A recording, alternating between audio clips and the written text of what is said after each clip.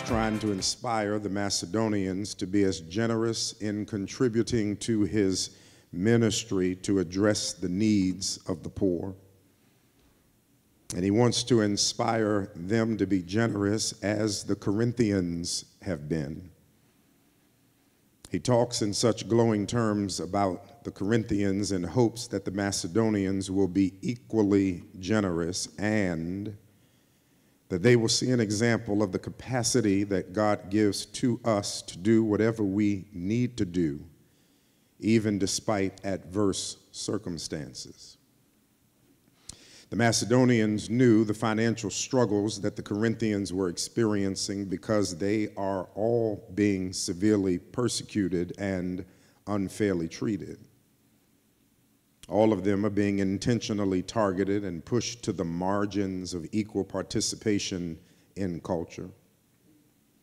They are always made to feel like the other in society and expected nonetheless to exist in this suffocating environment, thankful and satisfied, even with existence below and beneath what reflects fairness, equity, and acceptance.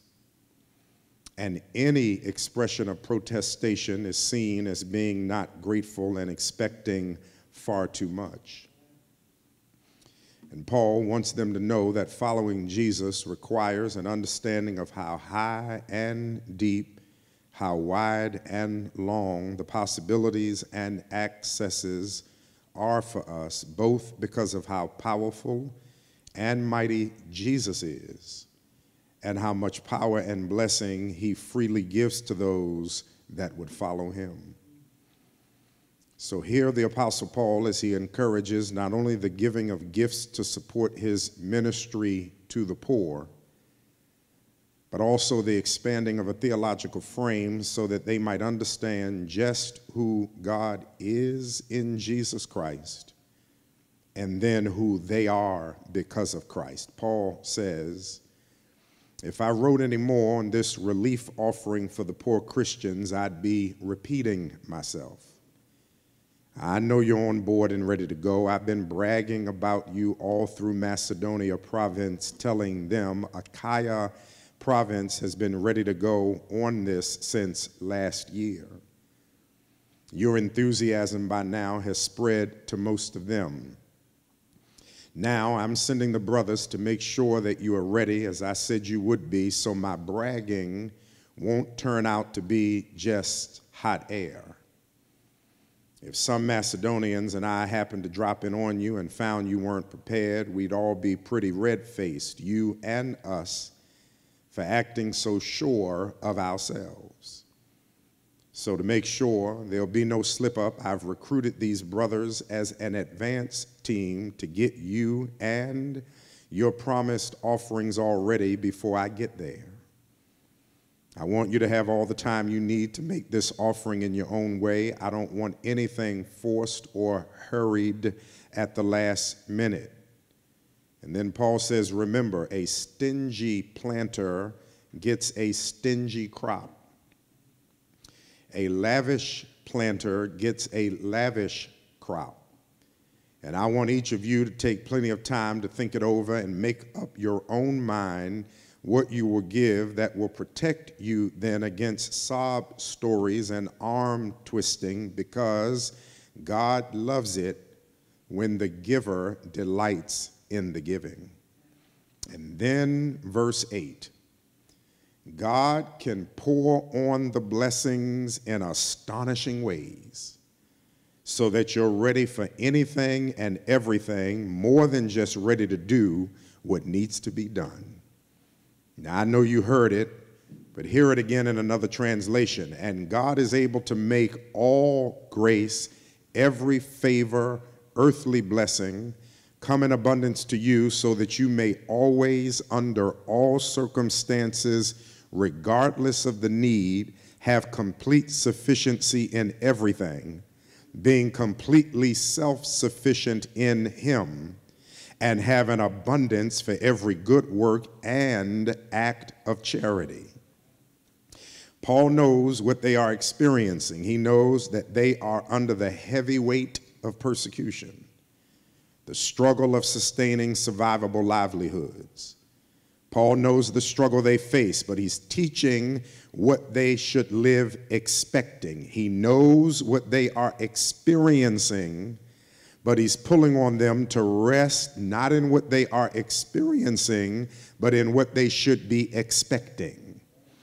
He wants them to get through what they are experiencing by being carried on the wings of what he tells them they can expect. And I love this bridge he has constructed that invites a person who is stuck and sunken by what is happening, what they are experiencing, which is best described as draining, irritating, frustrating, agitating. But life opens up and options beg for attention. Vision catches its second wind. Energy becomes restored. Emotions experience a lift. Power is restored when you push past what you are experiencing and let God remind you of what you can expect. You can expect that you will have what you need when you need it. And where will it come from? It will come out of the total sufficiency of Christ, who Paul says is able to grace out of that sufficiency to you. I want to say it again. You can expect that you will always have what you need when you need it. And where does Paul say it will come from? He says it will come out of the total sufficiency of Christ, who is able to grace out of that sufficiency to you. He is able to let that kind of grace flow in your life because he lives in a sufficiency that is so eternal. And he lives with such generosity when it comes to his grace that you can trust when he makes this promise to you. Whatever you are about to experience, don't let the size or demand or threat of it make you not seize the moment, because I will extend favor to your life to make sure that you have what you need when you need it in order to get things done. Now, brothers and sisters, how does that change how perhaps you think about what you're being inspired to chase or required to face or motivated to walk towards? And how does that infuse you with the will to fight through these tough times and to face these demons that are again raising their ugly heads more arrogantly around us in the form of tense racism and court rulings and economic malfeasance, and the list could go on and on and on. And I'm sure that you feel just like I do, so emotionally drained by so much bad, toxic news about so many different things that it's hard to catch your breath, but you know you have to be watchful and keep the lamp trimmed and burning, because you might miss something that represents another needle pushing event that moves the race forward and moves the culture towards a positive direction.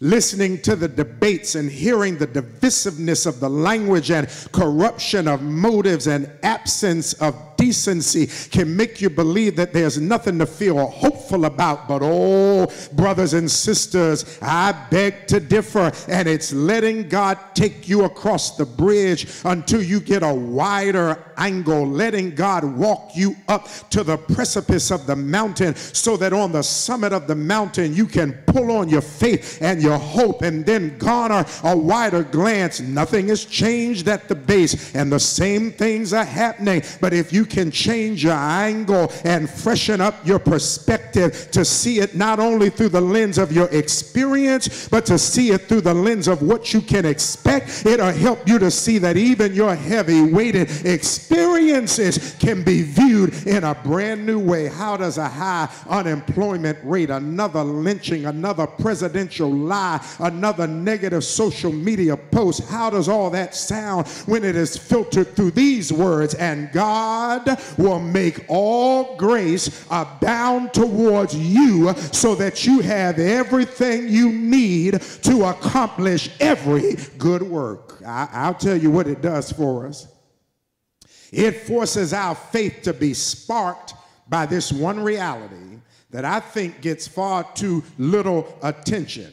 You know why I trust and wait for this kind of grace afforded to me by God to abound in my life? You know why I pray and lay my life and decisions squarely in the Lord's hands? You know why I get up every day to attempt to walk by faith and not by sight, and why I greet hate with love, and why I pray for those who would say all manner of evil against me falsely. You know why when somebody asks for my outer garment, I offer them my undergarment as well. You know why I walk through tough seasons talking to God with regard to my fears and fatigue and frustrations, and why I'm always hopeful and able to say that this is a great time to plan for a great future. I'll give you the answer. It's because I am convicted at my core that you and I are in relationship with an all-sufficient Christ. And because I believe that, I rest my life in the total sufficiency of Jesus Christ. I do. I rest my life in the total sufficiency of Jesus Christ. That when the culture comes up empty and when my engagements come up bankrupt, I do not have to slide down the ladder from emotional stability to emotional despondency. Why? Because my lift and launch, my joy and happiness, my sense of positive resolve is never anchored on the platform of just human engagement and cultural inclusion. The reason I get up every day saying this joy I have, the world did not give it and the world cannot take it away, is because I've anchored my hope in the total sufficiency of Jesus Christ. A Christ who needs nothing outside of himself to be complete. Why? Because he is able to provide and to sustain and to protect without anything other than the counsel of his own will. His work in us is so totally complete and unto an eternal end. No mistakes in your personhood, no defects in your gifts. He knew exactly and precisely when you would be born, to whom you would be born, where you would be born, into the climate you would be born. He knew the hills you would have to climb, the mountains you would have to scale, the valleys you would have to walk through, the experiences that would be attached to your life. He knew what you would have to survive. Why? Because he's the creator of all things. And in fact, all things were created by him. In him dwells the fullness of God. Every human alive can be made totally complete in him. All wisdom and revelation are hidden in him. Everything is under his authority. All our sins have been forgiven by him. He's the firstborn of all creation, able to do immeasurably more than we could ever imagine. He existed before creation itself.